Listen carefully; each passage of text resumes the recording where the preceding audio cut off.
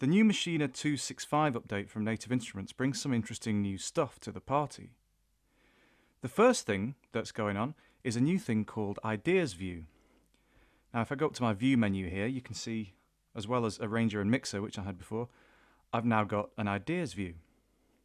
And what this is essentially a way of viewing all your groups and patterns in a way that doesn't commit you to a certain song arrangement. If I use the shortcut to go back to my arrangement, here are all my patterns in my project, and I can see the patterns if I select any of them here.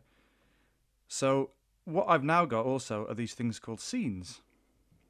And if I go back to Ideas View, each of my scenes contains patterns, and you can see that these have also been grouped here using these. And what this does is it kind of gives you an overview of your whole project. So the Ideas View kind of represents or resembles the layout of the Maschine Jam controller, where you can see all the patterns in your different groups at the same time. And so building scenes using Ideas View is really as easy as just sort of clicking on the patterns that you want to be part of a scene. You don't have to keep switching between groups and selecting patterns from the Pattern Manager menu. So the way this works in practice is, what I'm able to do is I'm able to select any of these scenes, and I can just trigger patterns from within it.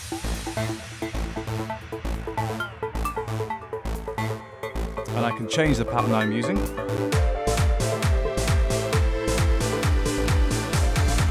I can turn things off.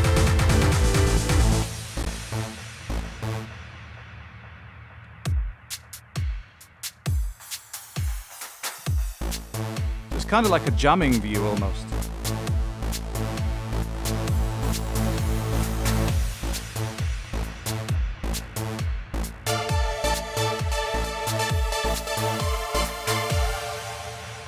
And I can play around with the patterns here. I can make edits to them in the pattern editor, of course. And I can add different patterns to my ideas sections by clicking them or deselecting them.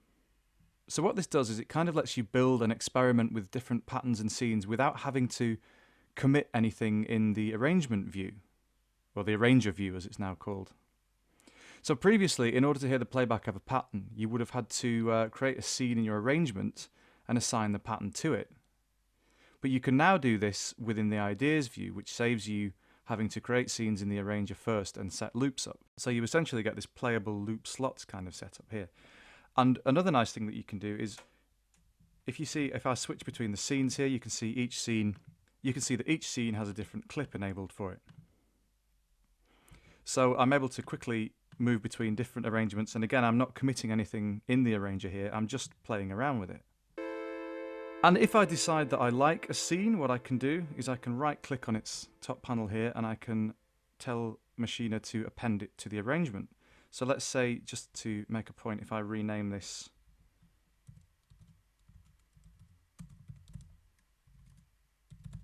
new scene, so you'll be able to see it when it goes into the arranger.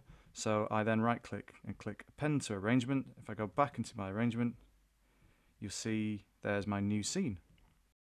And you can see it's gone in at the end there. So this is a really interesting way of experimenting with new arrangements and ideas, and it's, as I say, it's kind of a step on the road to Maschine becoming a more fully fledged DAW. And it's not hard to see where they might be going with this kind of thing. You know, they're getting more kind of song arrangement tools, as well as tweaking and MIDI editing stuff down here. Another useful new feature, especially for those who are using Maschine as a plugin inside other DAWs, is the ability to preserve audio and MIDI routings when loading new groups or kits from the browser. There was already, when you were browsing for groups, a plus patterns button down here. But now they've added this thing called plus routing button, which basically, when it's enabled, it will cause the routing saved in the group to be loaded into Maschine. And that's kind of always been what's happened. But now they've given you an option not to do that.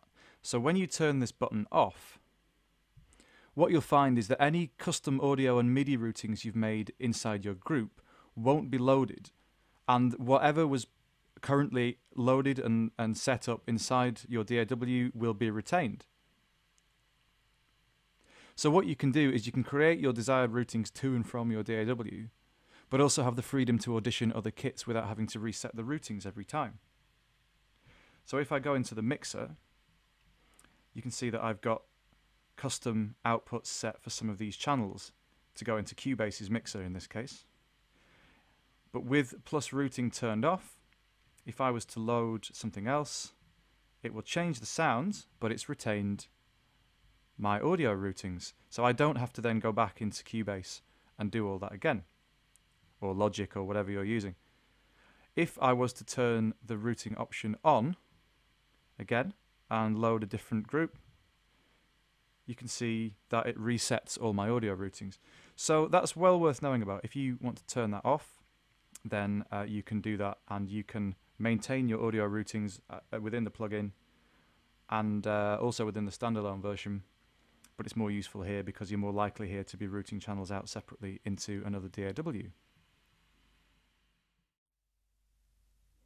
One other thing worth mentioning is that you can use these new functionalities with all the Maschine hardware units. So you're able to switch the controller's focus between ideas and a range of views, and the interactions on the hardware will change as appropriate for that hardware. So, for example, when Maschine Studio is focused on the ideas view, the scene button will allow the triggering of scenes in the ideas view. When you're focused on the arranger view, the scene button will allow the triggering of sections, which are the container scenes in the arrangement. That's also worth mentioning, actually. These things here are sections, and these by and large work the same way that scenes did in previous versions of the Maschine software. But a section is what allows you to now reuse a scene multiple times inside an arrangement, only with each one able to have a unique length. Since these sections use the same scenes, if you make edits to one section, let's say I find pattern 3 here and I want to get rid of these notes. If I go to pattern 3 here, those notes have gone as well, because that's a shared clip. So I've shared it here, or I could also make scene 4 a different length. So that's still using part of pattern 3. That's using another version of pattern 3, except it's the same because it's a shared clip. So that's the new stuff in the Maschine 2.6.5 update. It's really interesting because it takes it further down the road towards being a fully fledged DAW. So it's a free update. There's some really cool new stuff in the ideas view and the ability to preserve audio and MIDI routings when you load new projects. And yeah, check it out. Check it out today.